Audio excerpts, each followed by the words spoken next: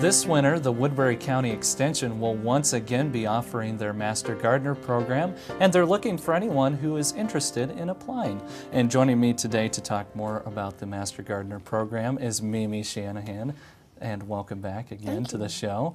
And also we have Megan Will with us today. Okay, so first off, what is the Master Gardener program? Well, the Master Gardener program is a volunteer program. First and foremost, I believe. We have all kinds of classes on different gardening topics, and the person who wants to be a Master Gardener will come to these classes, and which will be held in January and February and into March. And when we finish all the classes, then we ask that they do some volunteer service in the community that has to do with gardening and gardening education and that kind of thing. So it's a volunteer program to teach and learn about gardening. Okay. Now, Mimi, what are some of those topics that you cover in the program? We're going to talk about well, let's see, we talk about soils and integrated pest management, and we'll talk about entomology, which is insects, and plant pathology, which is looking at the different spots on leaves and things like that to learn about what's making a plant sick. And let's see, what else? Can you think, Megan, what else? Botany. Botany. You know, the different parts of a plant. There's house plants, landscaping for your own backyard, herbaceous ornamentals, which are basically flowering, you know, annuals and perennials. Just a huge topic. I mean, very broad, where you get a little bit of everything, so that you can kind of go home and go, oh yeah, I can do this to this area of my yard, or that's what's wrong with this. So you learn a lot. Now, the participants in the class, do you want to kind of talk more about that community service that you have them do? Well, we have all kinds of projects that are ongoing right now that around the area that Master Gardeners are involved in. Our biggest one, I think, is probably the garden show that we have coming up in March. We had it last year down in Sergeant Bluff, and we had about 2,500 people from the area come to visit our garden show. And we're working on planning another one in the spring. It's going to be in South Sioux, and so it's all run with volunteers. And so, you know, we need a lot of help with that, and so I think that's our biggest project right now that we have going. We also have people that help with some various gardens around the area, like at the Dorothy Pico Nature Center, I believe. They have some flower beds out there that Master Gardener will go help with, or the Cancer Center downtown. Latham Park is a big one. The Interpretive Center down.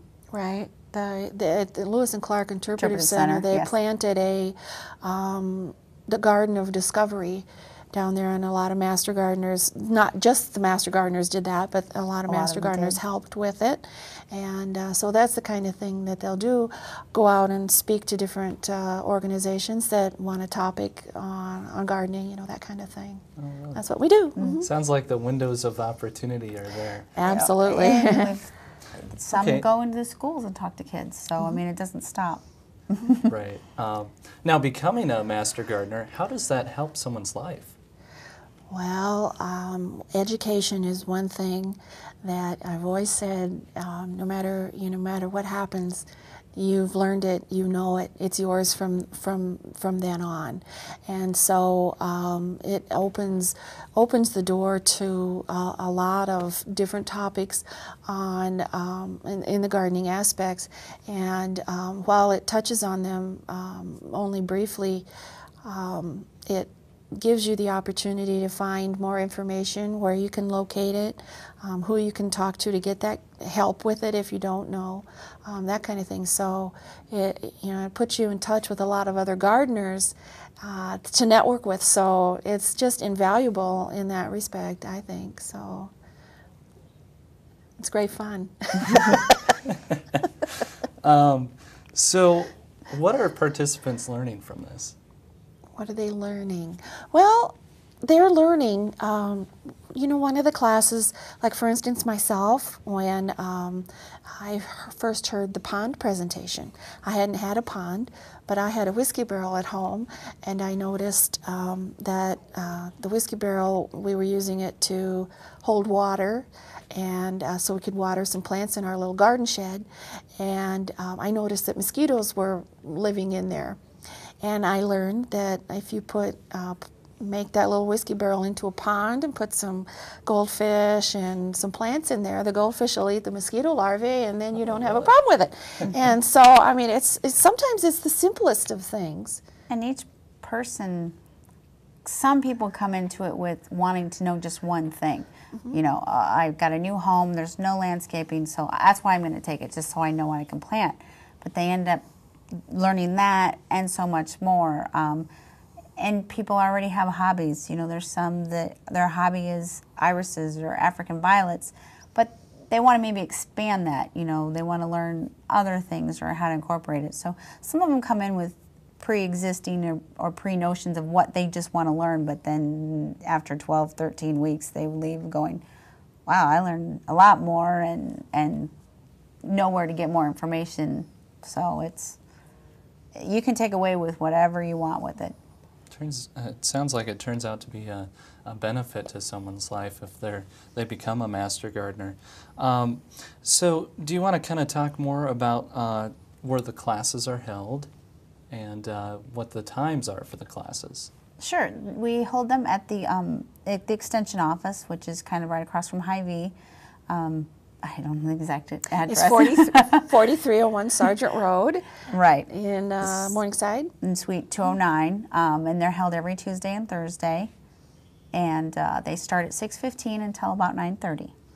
And this class, like we said, will start January the 8th and go on till about the second week in March. And then they'll have a graduation and they'll be interns. Okay. Now, are there any awards that they can win? It's not so much an award. They're interns because they've done their education. Now they need to do their 40 hours of community service or educating others to get their 40 hours. Once they complete that, then they come to a banquet that we hold for another class, or we'll probably maybe do some certificates at the garden show. We haven't quite ironed all those fires out yet, but then they will get their actual certified, master gardener. And then once you become a master gardener, staying active, all you need to do is get the 6 hours of education and 6 hours of community service, and then you're an active master gardener. And as long as you stay active, I mean, we have some that are getting awards coming up for 10 and 20 years. 20 years as an active master gardener, and then we have others who are getting awards for or pins with 500 hours of community service and 1,000 hours of community service. So, you can do as minimal or as much as you want. You're in control of that. Okay. Now, I've seen these really interesting purses that you brought in. Do you guys kind of want to show those off a little bit? Sure. There are our watering can. Well, I know I wouldn't look good having one. So, no, well, we could maybe find you a blue one. No, that's okay. So the winter's coming up. Are you going to be putting those away, or? No, we'll be getting them out for the garden show in March. And we'll probably use them for our banquet next Tuesday. Oh, sure. We use them for special gardening I would occasions. think that you would, bring them out in the summertime, spring, because, you think of the flowers and watering them, but well, that's kind of like an oxymoron a little bit. Yes. For a master gardener, a watering can purse, a lady master gardener, it's just perfect. Yeah. I must say it is quite unique. Yes. And speaking of uniqueness, how is the course or the program kind of unique? It's it's unique in that number one, what you get is just the scratch. I mean, there's classes that are taught in 3 hours that you take a whole semester of college for, but you're just getting the overview. So you're getting a very condensed version, but at least then you're given the information to know where to find it and expand on it. And it's unique because you go in thinking, okay, I'm just going to do this class, I'm going to go and learn, and then I'm going to go home, and I'm never going to see these people again or whatever. And you don't. You have friends that you make for life, or your network of people. So it's more than just gardening, and you get put in touch with people who like the same hobbies that you like, and you share plants and things, and because that's what we do. Now, I want both of you to tell me what your favorite part about having the course. What's your favorite part, Mimi? My favorite part? I don't know if it's my favorite part, but I will tell you that the class that I learned the most when I took the course 20 years ago was about integrated pest management and learning how to handle pesticides when you need to. Integrated pest management is a program that teaches you to manage instead of just getting out a spray bottle and spraying a chemical on it first thing, to learn to identify what you're spraying and why, and how to handle chemicals properly, and knowing what you're doing, reading the label, what the label means, all of this information. It was wonderful information. It made me a lot more comfortable whenever I need to use a product like that I know that I'm doing it right. And also it makes, it helps you to use a lot less of it, because there's lots of ways to manage it to prevent an insect or a disease from happening. And so that, I think, was probably my favorite, because it's applied to just about every one of the other courses with the soils and the flowers and the trees and the shrubs and all that. Pest management always comes up. So that's mine. Now, Megan, real quickly, what do you like most about the course? When you go to Ames, the university, you have a one day, it's a Saturday class, and 4 of the subjects that you just touch on in class, you actually do more. You do more experiments, and you are in the actual classrooms at Iowa State. You get to go through their big greenhouses. So it's even more hands-on, and you get to meet the professors that you've just been seeing through the internet, through the connection, and these guys you get to meet live, and they're real, and it's just nice getting to see where everything started from. So right. And anyone trying out the course, I'm sure they'll have something they like the most about the course, and I'm sure it'll influence their lives for the rest of their life. Absolutely. It does. A lot of them say that the Saturday names kind of ties everything together better. Yeah, it does. All right. Well, Mimi and Megan, thanks for being with us today. 2 M's, M&M. Yes. M&M. Yep. So one more time, the classes go underway January 8th, right? That's correct. And Tuesday there's the a deadline coming up soon, December 14th. December 14th. for And the an cost, one more application. time? $155.